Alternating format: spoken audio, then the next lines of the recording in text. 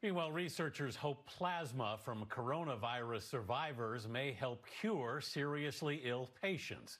We should note that plasma therapy for the virus is still experimental and clinical trials are underway. Senior medical correspondent Dr. Tara Narula spoke with families who turned to this type of therapy when all else failed. We really didn't expect him to decline so rapidly the way he did. It was just difficult. I didn't even know he was going into the coma, so I couldn't even say anything to him. Doctors at Orlando Health tried a cocktail of drugs, including hydroxychloroquine, to help save 52-year-old husband and father Kevin Rathel.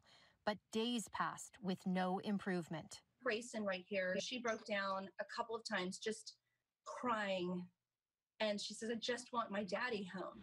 After hearing about the promise of plasma therapy, it became his wife Stacy's mission to find a plasma donor, and she quickly found a match on Facebook. 3 days after the transfusion, we love you. You hear us? We love you, Dad. Kevin woke up from a medically induced coma. He's crying? Oh, baby, I see you. I see you. We love you. You're going to beat this, okay?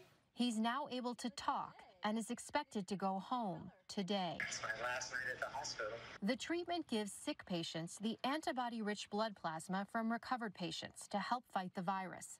One plasma donation can potentially treat up to 3 infected patients. We need to do the clinical trials to know when, if, and how to use it. Dr. Arturo Casadevall has been studying antibodies for over 3 decades and says while more research needs to be done, it shows promise and history is on its side. The first Nobel Prize in medicine was given for the discovery that you could treat a disease with antibodies. It was used in the 1918 flu epidemic, and more recently it's been used during the SARS outbreak in 2003.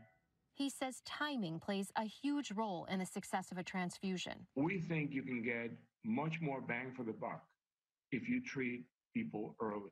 Brothers Craig, Jason, and Jeff Wers were not just fearing the worst, but preparing for it after their 76-year-old dad, Henry, was hospitalized for over 3 weeks. I mean, we're down to the time where we were asked to possibly say goodbye. And even looking for funeral places and what the policies are during this period. Similar to the Rathel family, they turned to Facebook for help in finding a plasma donor. Were you all nervous at any point about trying something that was so experimental? No.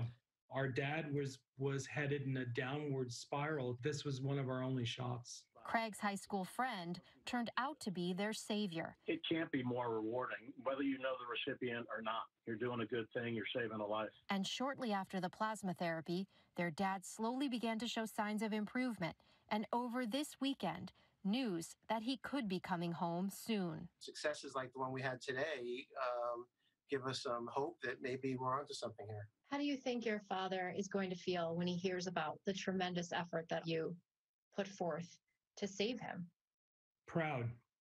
I think that's the only word I could think of. We acted as one. I mean, I think he's going to be proud of that. And Dr. Tara Narula joins us now. Wow, Tara, these are such encouraging stories, but not everyone is as lucky as these families have been in finding donors. Why is it so difficult to find them? Well, Anthony, before this pandemic, there really wasn't a fully functional system in place. That's evolving real time. One of the other issues is that the demand really outweighs the supply. We have lots of people who are still sick, still recovering. So the situation will definitely be different in a month or two. And then we've talked a lot about the testing. Logistically, in order to donate, you need to have that documented positive test and then that documented negative test. And we know how hard it's been to get testing at all for any part of your illness. And lastly, if you want to donate to somebody that is a friend or a family member, you also have to have the same blood types. That has to be matched. All right, some progress though, Tara. Thank you so much.